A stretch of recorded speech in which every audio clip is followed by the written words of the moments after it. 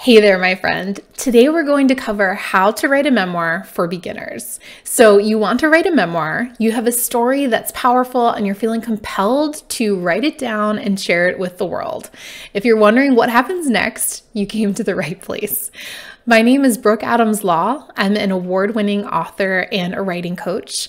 I have a master's degree in creative writing and I've been studying what makes good writing for more than 20 years.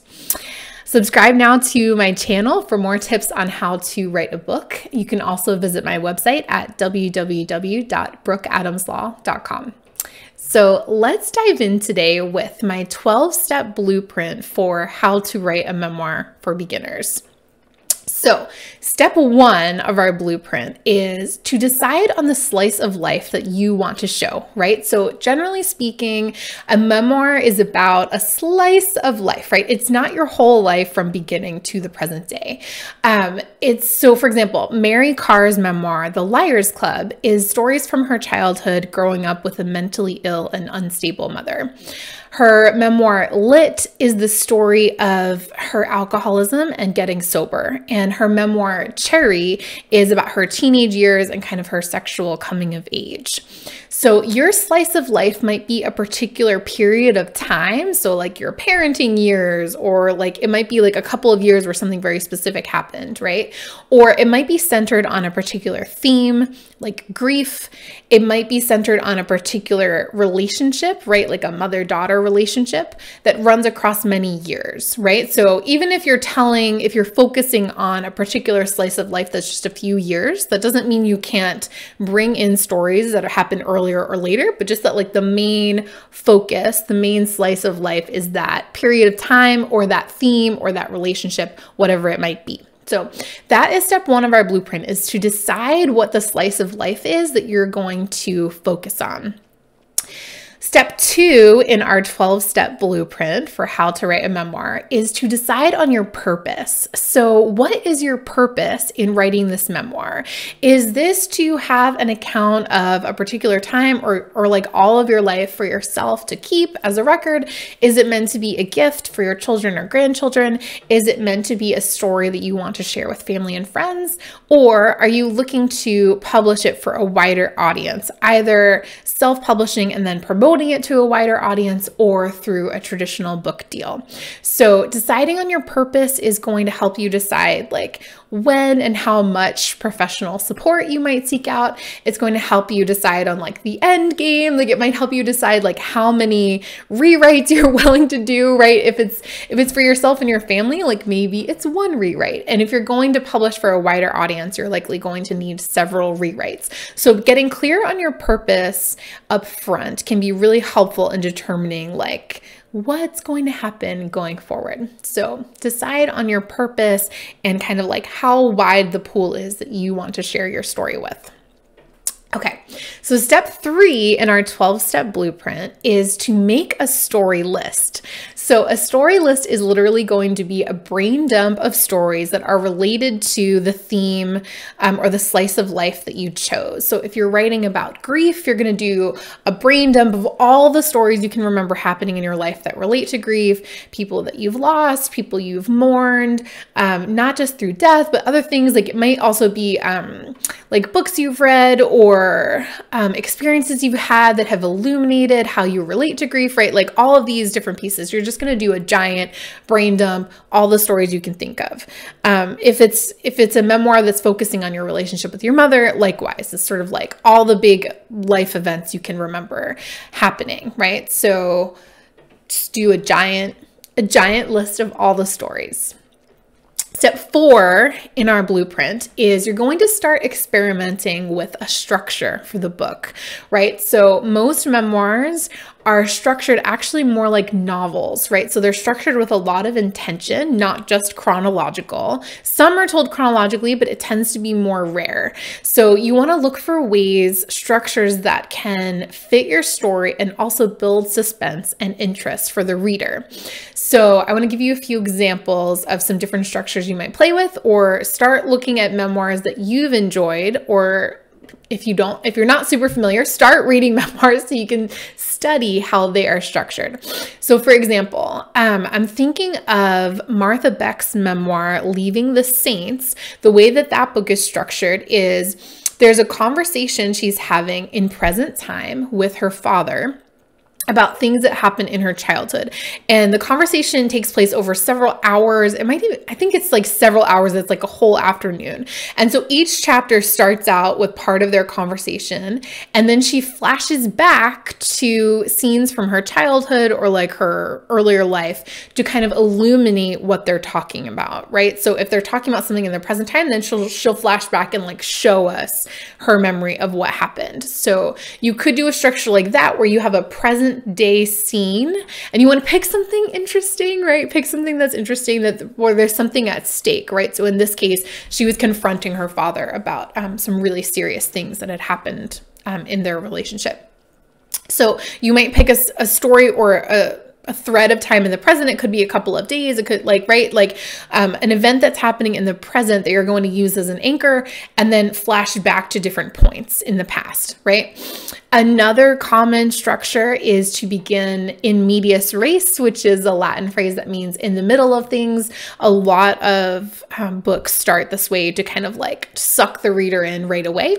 So Mary Karr's memoir, The Liars Club, is a great example of this. It starts with a really dramatic scene with her mother and her other siblings, and it's very dramatic, it's really intense, and you don't find out until later what precipitated that event. Like I think you find out later in the book like what happened. So there's always this wondering like why, like how did that come about, right? So she kind of leaves us guessing, which kind of pulls us forward. So could you begin in the middle of things in a really dramatic place and then not explain everything, right, until later and kind of pull the reader forward in that way? So another example is that you might choose a shape for your structure. So I'm thinking of Elizabeth Gilbert's memoir, Eat, Pray, Love, which she tells us in the beginning is structured like a japa mala, which is similar to a rosary. And so the book is set up, it's in 3 parts, 1 part for each country that she visits during her year of traveling. And then within each part, within each country, there's 33 short chapters, right? Which is the way apparently a japa mala is structured. It's 33 beads and then a space and then 33 beads, etc. So you might like cast around for a shape that might fit your story. Okay, so that is experimenting with structure. So step 5 in our blueprint is to plug the stories from your story list into the structure that you chose.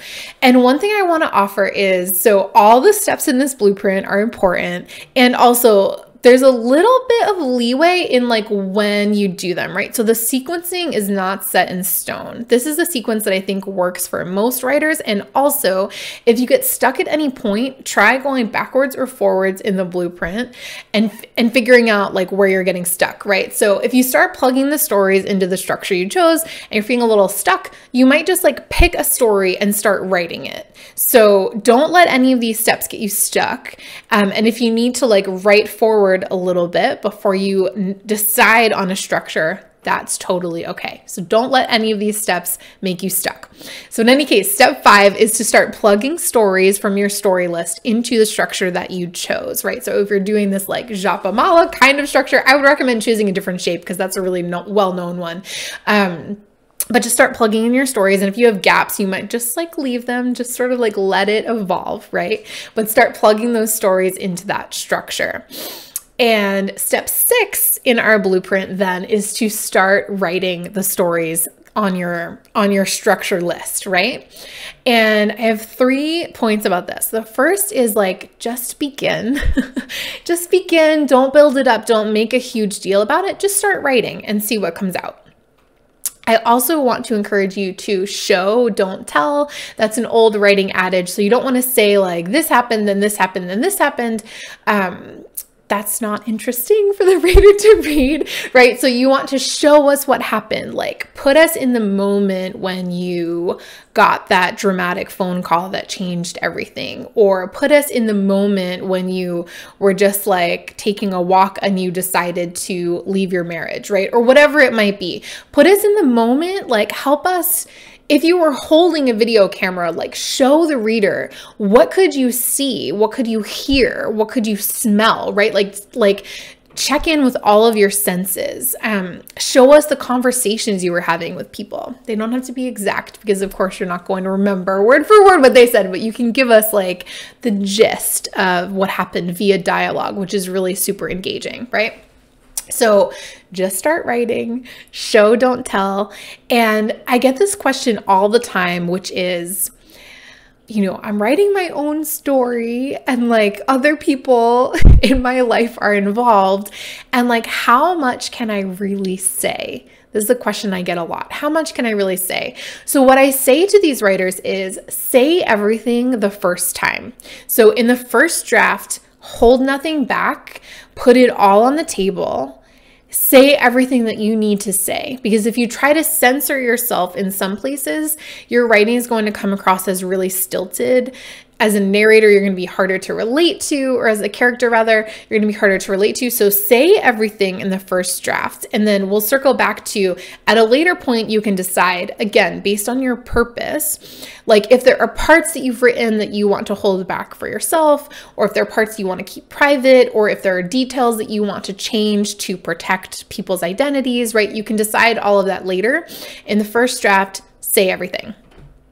So that was step 6, which is start writing. In step 7, when you have written everything, you've written through, and again, this is going to take time, right? So this blueprint is like a speeded up version so you can kind of see the entire process. So once you've written to the end of your structure, or like you've written through all the stories that you had on your list, step 7 is to read the whole thing all the way through. So what I recommend at this stage is you actually get your manuscript printed out. You can either print it if you have a home printer, if it's really long, or you don't own a printer, you can get it printed at like Staples or Kinko's or the UPS store, whatever. But like get it printed out so you can hold a stack of pages. There's something very different about reading a stack of pages than looking at it on a computer. And what I recommend you do is literally take a pen, and you can use like some Post-its or tape flags if you want to, and just start reading through and start like making notes, like physically with a pen on the paper, like what's working, what's not working, where are you repeating yourself, what parts are really resonating for you and you're like, oh my gosh, this is better than I thought, right? It's always fun to have those moments. And then what are the parts where you're like, oh my gosh, this is like really bad. Like it's like not really, it's not resonating, it's too slow, or I skipped over this whole thing and so it doesn't make sense, right? So when I'm doing this myself, I make notes in like a notebook next to me. I do not want you to like read 3 pages and then go running to your computer to start changing things, right? So I want you to have the experience of reading the whole thing all the way through, make notes as you go along about what's working, what's not working, that whole piece, and read to the end. Step 8 is then you're going to go back and you're going to take your stack of notes or your Post-its or your notebook, and you're going to edit the whole thing through, right? So this might be another read through like on the computer version, right? You might be like transferring notes, or like you might be rethinking scenes. You might be at this stage like rethinking the structure if it's not working. You might be saying like, oh, the whole middle is kind of dragging, so I need to cut it up or speed it up or take parts out, right? So you get to decide, and also like let this be like kind of give yourself some room to make big changes here if that feels right. So do a full edit. Step 9 of our blueprint is get some feedback from a couple of beta readers. So there's a lot of conversation in writing communities about where to find beta readers, how many you should have, all this stuff. For a memoir in particular, and at this stage, it's like your first book at this stage in the writing process, I recommend like 1 to 2 beta readers is ideal.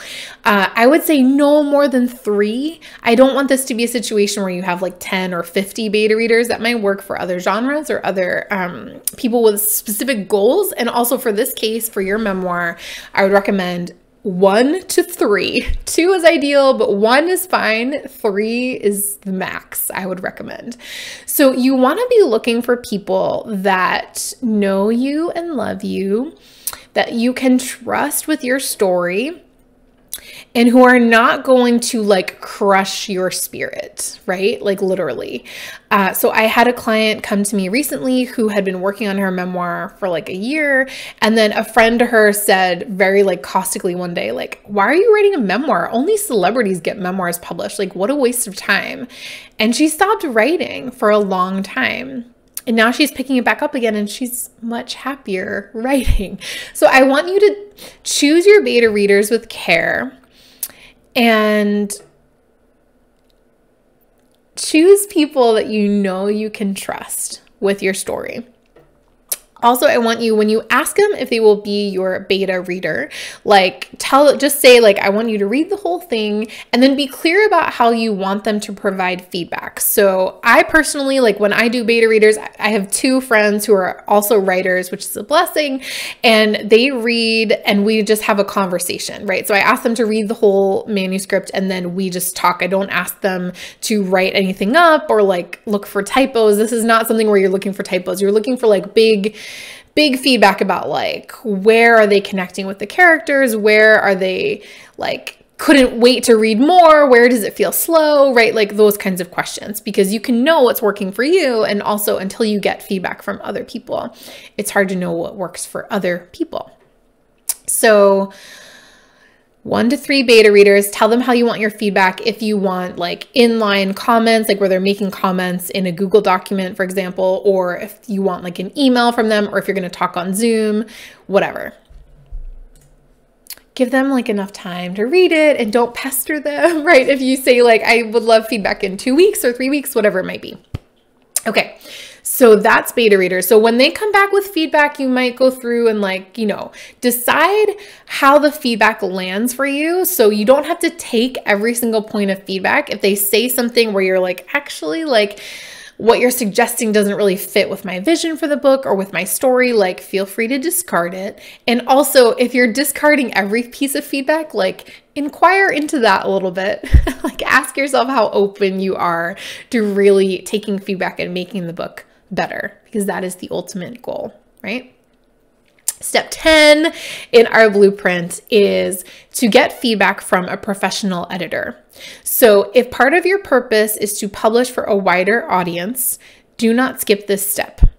Get feedback from a professional editor at some point before you hit self-publish or before you start searching for a literary agent. There's a lot, quite frankly, there's a lot of garbage self-published books out there, and you don't want your book to be garbage, right? You want it to be as strong as it can possibly be. And if you decide that you want to try for a traditional book deal, there is a lot of competition, and you want to make sure that you're putting forth the strongest manuscript possible. Again, this is the place where I put this step as step 10. This is a place where you actually, some people might decide they want professional help earlier, right? In terms of like a developmental editor to help them be like choosing the structure for the book, to plug those stories into the structure in a way that's really compelling and is going to pull the reader forward, right? So, and some people might decide they want to write through the whole draft by themselves, get some beta reader feedback, and then work with a professional editor, right? So I put it there. I think this sequencing works for a lot of writers. And if you decide you want help earlier because you're really getting stuck, then get the help when you need it, right? If you would like to work with me, you can check out my website, brookeadamslaw.com. I work with memoirists all the time and love it. So if you're working with an editor, they're going to give you feedback. Keep in mind, like you'll do like one more round of edits when they give you their feedback back. That's actually step 11. I'm running out of fingers. So step 11 is when you get feedback from the professional editor that you work with,